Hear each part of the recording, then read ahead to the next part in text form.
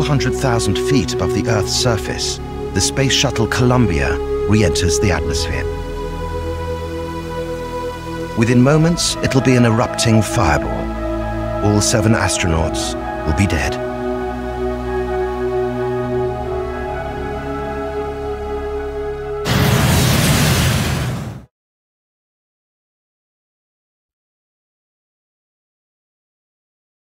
The technicians struggle to interpret the data coming in from the shuttle's hydraulics. Right on schedule, the shuttle executes a computer-controlled roll to the right. The maneuver is designed to try to find some lift, which will help slow the shuttle down even more and cool her superheated outer skin. The shuttle is now heading towards Earth at a speed of 17,000 kilometers per hour. The crew on board Columbia are still totally unaware that there is any problem. They cannot see the disintegrating wing. At 9 a.m., the Space Shuttle Columbia disintegrates. The flagship of the fleet, a screaming fireball over the desert. Now it's up to investigators to determine what went wrong and who is to blame.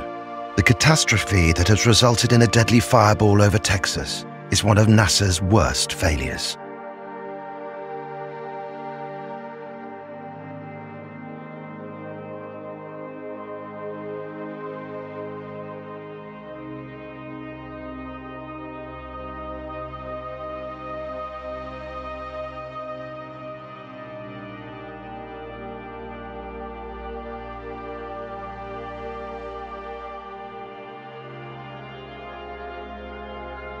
Hours after the disaster, NASA calls upon a retired Navy admiral with no axe to grind to conduct an inquiry.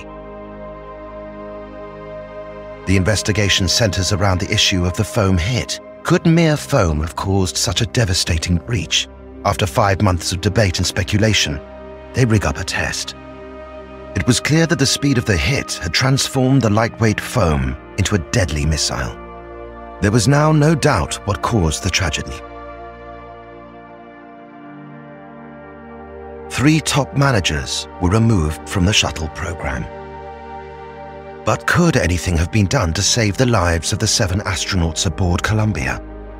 There was no onboard toolkit, so a repair would have been impossible. Scientist G. Scott Hubbard thinks a rescue could have been attempted. Since the Columbia disaster, astronauts do mandatory spacewalks to inspect the shuttle's hull for damage, as well as a video inspection. If they find damage, there is now a toolbox aboard to fix basic problems. For the 7 aboard the Columbia on the 1st of February 2003, these reforms came too late.